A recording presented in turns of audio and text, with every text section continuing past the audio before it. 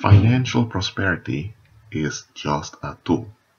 It is not an end in itself. Look, a screwdriver is a tool. Alright? You use it for screws. But you're not going to get a screwdriver just for the sake of having a screwdriver. Unless you are an historian that gathers historical objects, then even then the screwdriver is not really the end in itself, but the collection is the end. There is nothing wrong with wanting financial prosperity, because financial prosperity in itself, there's nothing wrong with it.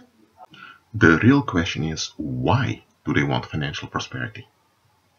What is it that they want to accomplish? What is it that they want to secure?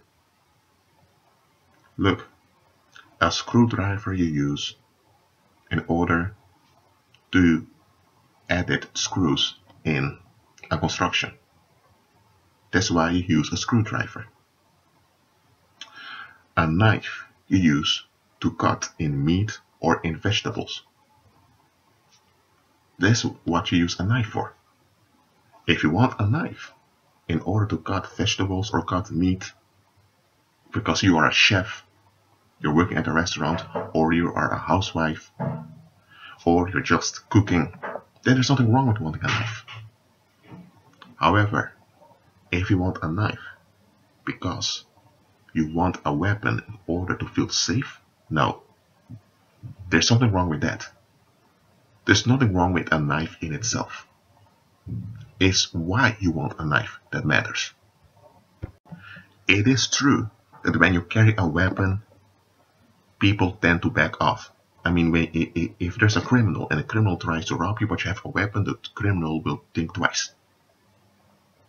It's true that if you carry a weapon, people rather not look for a fight with you. So that's a fact, okay? But carrying a weapon, in this case a knife, will have side effects upon you. And those side effects will endanger you, not the potential victimizer that tries to come after you. Even if it works to scare off a victimizer, with that you avoid an attack upon you, you get relief. But with this relief now, you are operating in self-preservation, and that knife is always in the back of your mind. So what happens when you feel unsafe? You go towards a knife. And what if that unsafe feeling was not based on a fact? What if you just thought that you were unsafe, but you're not unsafe? But now you've grabbed your knife. You get what I'm saying here? So carrying a weapon with you, there comes more with it. So again, wanting a knife, there's nothing wrong with wanting a knife, but why do you want a knife? The same it is with financial prosperity. A lot of people want financial prosperity just to be left alone.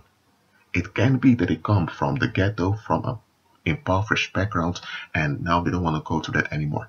There is nothing wrong with wanting to get away from poverty. It's a healthy thing to want to get away from poverty. But to want financial prosperity just only as a means of escape, it means that you are now relying upon the tool. And that's idolatry. And that's a big trap. Or maybe they're not from an impoverished background. Maybe they want to be left alone. They want to preserve their static way of thinking instead of growing. That's why they want that financial prosperity, in order to have their house, their way, where they want it, in order to have control. If that's why you want financial prosperity, you're also trapped.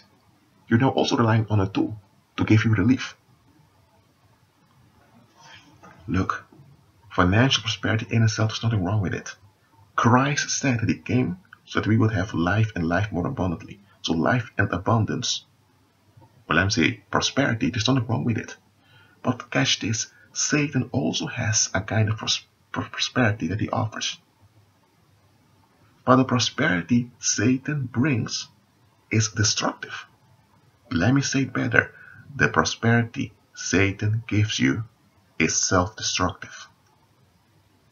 That's why he gives you that prosperity. It's a counterfeit prosperity. It's prosperity, but it's a counterfeit. And most people are hooked at the counterfeit prosperity Satan is offering. Why are they hooked up with the counterfeit prosperity of the world? Because they never looked at the bigger picture. They never evaluated what comes with it. This brings me to another thing, and this is where I want to go with this video. Nobody in this world can have a big spending capacity and not encounter violence. Nobody in this world can have prosperity without resistance against that prosperity. What you see on TV in those reality shows, that someone has become rich, so-called by them working hard or being streetwise. In movies you also see drug dealers in movies that become rich and they've made it.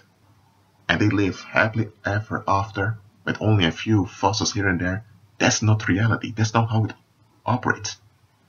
Look, worldly people operate in duality. Worldly people want relief. They are relief-centered. Very few people out of the world can see the bigger picture in general. There are even believers who often still operate in darkness. Let's say, I dare to say that most believers today, at the time I make this video, are just as relief-centered as worldly people. Look, and people that operate in duality, they don't want you to have more spending capacity than they have. They don't mind you having a higher position. They don't mind you even having $1 million on your bank account, as long as your spending capacity does not overrule their comfort. The moment you have more spending capacity, and you don't need to be a millionaire or a CEO to have much spending capacity. The moment you have more spending capacity than they have, or let me say the moment your spending capacity is dominant and it perpetrates in the world around you, the moment that happens, there will be resistance. People will get uncomfortable. People will lose sleep over you having more spending capacity. Especially if they're the ones around you that will be affected and impacted by your spending capacity. Look, when Christ walked the earth, even though he did not have physical riches, he had spending capacity. And his spending capacity did not work out in line with the expectations of the world around him. So what happened? You know what happened. Some of you who are listening to this recording, you are not ready to walk in financial prosperity. That's why the Lord is hindering it from manifesting with you. You know why? Because you are still holding on to expectations that don't add up. Or maybe you don't have any wrong expectations. Maybe you are in agreement with Christ. But it can be that financial prosperity at this time in your life would attract a lot of trouble. Maybe you are around certain people that you better not be around. Some people, you can be around them, but not when you have more spending capacity than they have. Because the moment you have more spending capacity than they have, well, they'll turn on you like beasts. You have such people. And often, they will not come from far. So, look, don't idolize financial prosperity. Financial prosperity, it is relevant, it is important, but it's not the most important thing. So, wait upon the Lord, rely upon Him, agree with Him, and be at peace.